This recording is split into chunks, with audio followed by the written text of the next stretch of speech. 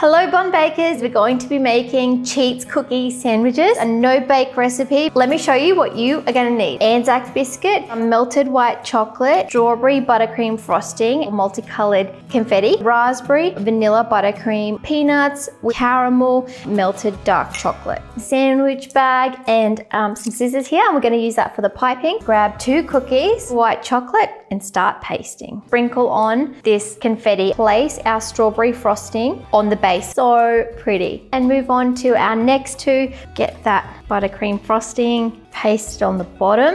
We can add our jam, caramel, chocolate, and peanut. So we're going to spoon this on and start rolling the nuts on the sides of the cookies.